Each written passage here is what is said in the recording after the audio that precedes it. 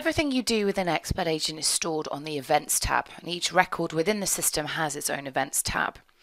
Clicking onto the Events tab of the property, you can see everything that we've done for it since the property was added into the system. All the matches, any offers that have been added in, any viewings. When you create a letter and email it out, it creates two events. The first one on this list here is the actual act of sending the email, and clicking into that will give you the PDF version of the letter that you created, the one that you saved onto your desktop. Clicking into the Word letter event will give you the ability to open the document again, and this will open up the Word document. So opening up the Word document again, we can make further changes to this document at this point. We can open it up and we can actually add any other information in here that we forgot to add in.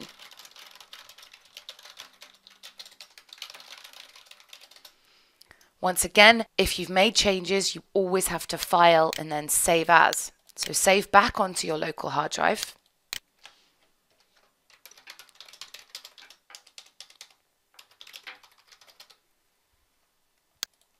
And then you can, of course, print out again and pop it in the post or close down Word.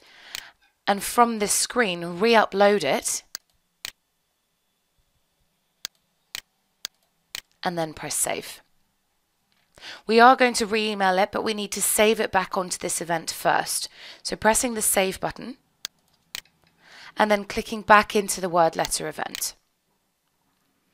We can send as email once again, which will create a new email, but this time with a new PDF attachment of the one that we've made the further changes to. So again, selecting the recipient, changing the body of the email if necessary, and pressing send email.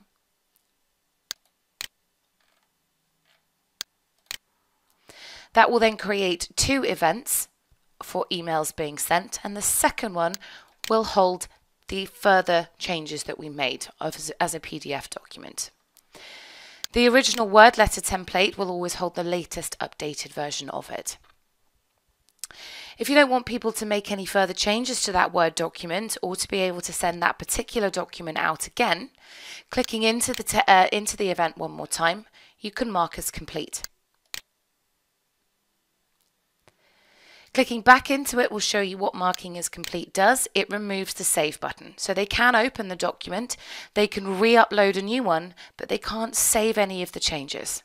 If they click email, it will email the original document and not the updated one or the one that they want to update.